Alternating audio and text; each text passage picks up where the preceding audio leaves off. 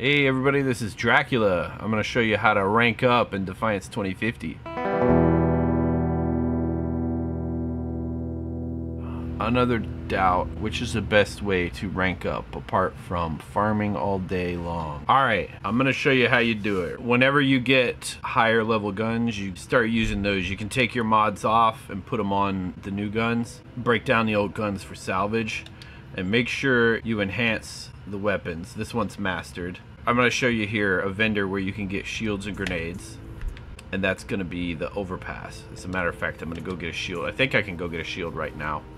Over here there's shields and grenades.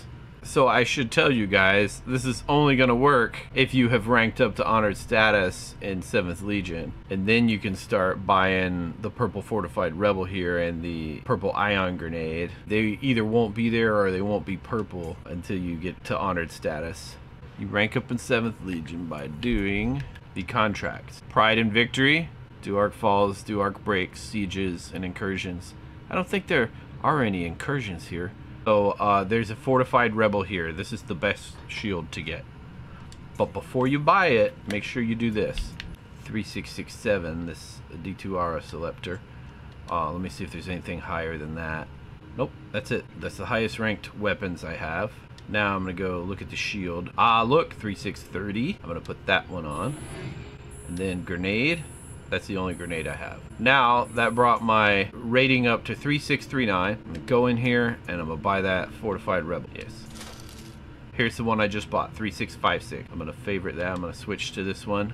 And I can also buy a new grenade. I'm gonna buy that. Yes. Now I have an even higher grenade. The higher your rank is when you buy it, the higher it's gonna be. So now my loadout is 3657. With it this high, you can go get a prototype, or if the guns that you're fighting with are pretty good, you can go and try to get drops.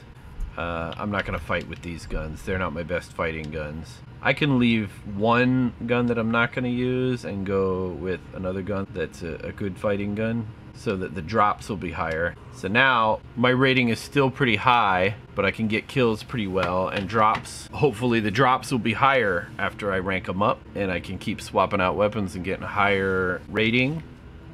Alright, well that's how you do it. I hope you guys found this video helpful, and I will see you next time.